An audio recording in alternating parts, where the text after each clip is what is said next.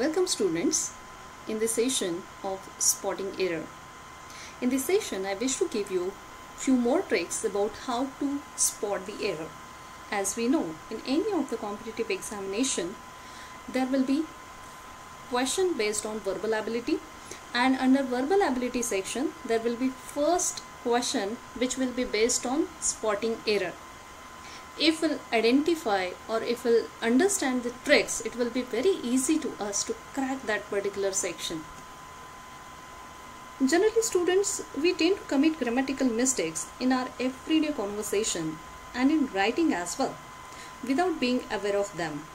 The importance of English language increasing day by day in the academic curriculum as well as in competitive examination. As you know, a perfect harmony is attained in a sentence when one speaks or write correctly, and for that these tricks definitely will useful for you, will helpful for you. Let us begin. Let us start with the first trick. Some nouns are always used in a plural form and always take a plural verb. For example, scissors, stocking, trousers, spectacles, shorts, goods, employees, etc. These are what? Plural nouns. Okay. Now, whenever we are using these nouns in a sentence, this always takes a plural verb. For example, where is my trousers? We should not say like this. So what would be the correct one? Where are my trousers? Where are my trousers? The second example is spectacles is now a costly item. Where is correct one? Spectacles are now a costly. Let it be remembered? Yes? Okay.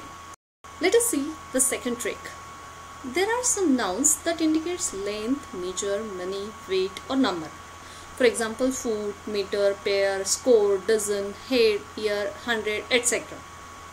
When they preceded by a number, they remain unchanged in the form. Please do remember, when they preceded by a number, they remain unchanged in the form. For example, it is a 3 years degree course. It is a 3 years degree course. 3 is here what? Number. Right? Look at the second sentence. It is a 3-year degree. Which one is correct? Second one. Why? Because when such nouns which indicates length, measure, money, weight or number, if they are preceded by a number, then it remains in a unchanged form. Means it remains in its original form. Is it clear? Okay. The second one. I have 10 dozens of shoes. I have 10 dozen of shoes. Which one is correct? 10 dozen. Dozen remain unchanged. Why? Because 10 preceded. Let's look at a third trick. There are some collective nouns, as you know. At the time of teaching of noun, I have explained all these types of nouns. Hope so you remember all these types. Okay. Now, there are some collective nouns like jury, public, team, committee, government, audience, orchestra, company, etc. These are used both as a singular and plural depending on the meaning. When these words indicates a unit, the verb is singular. Otherwise, the verb will be plural. That you need to remember. Let's check with the example. The jury was divided in this case. Now jury here is considered as what? Plural or singular? In first example, jury was considered as a singular. Instead of that, what we have to use? Plural. Okay. So the second sentence is the jury were divided in this case. Look at the second example. The team have not come as yet. The team has not come as yet. Which one is the correct? The second one. Why?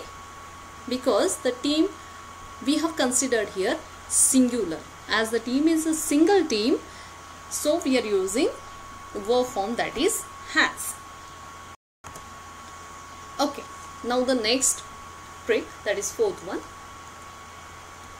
We are generally often confused. For example, lecturership or lectureship. Which is correct? So, lectureship is correct, not lectureship. For example, There are 20 candidates for lecturership. It's wrong. There are 20 candidates for lecturership.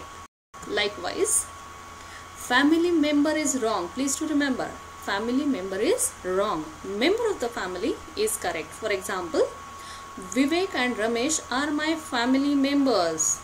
This is wrong.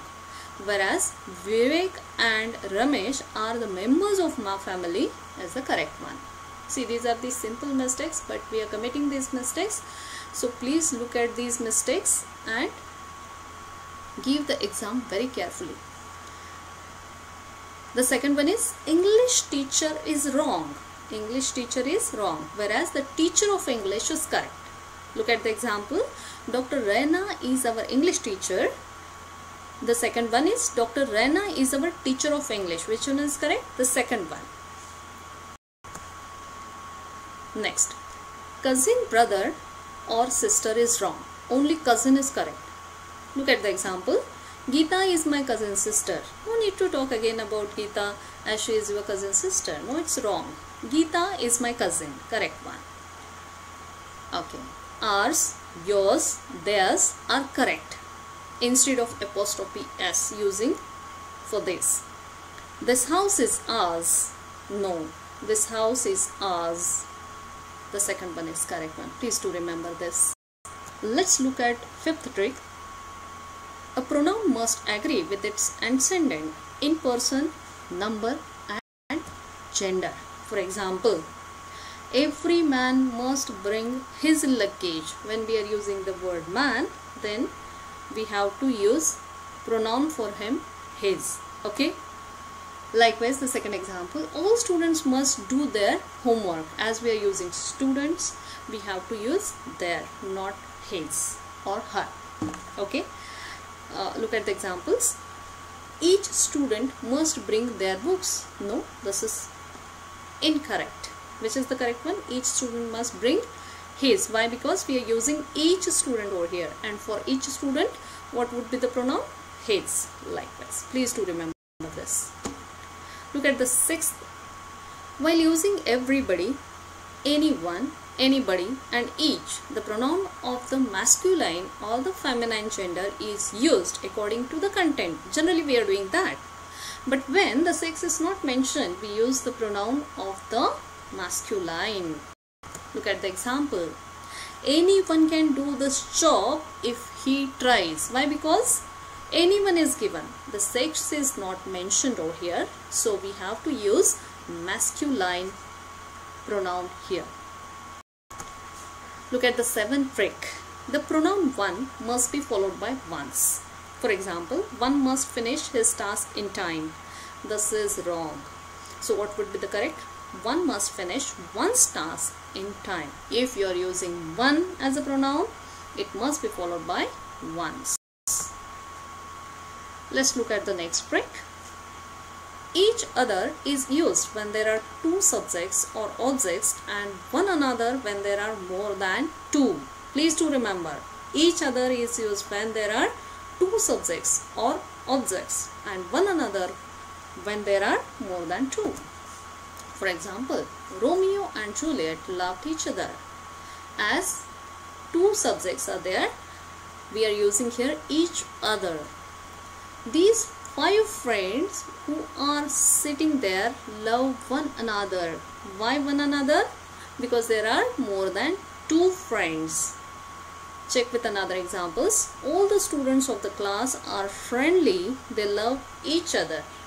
All the students of the class are friendly. They love one another. Which one is correct? The second one. Please to remember, because all the students means there are more than 2. Let's look at 9th trick. Use of less and fewer.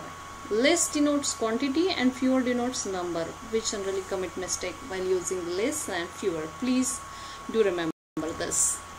For example, no less than 50 persons were killed. No fewer than 50 persons were killed. Which one is correct? No fewer than 50 persons.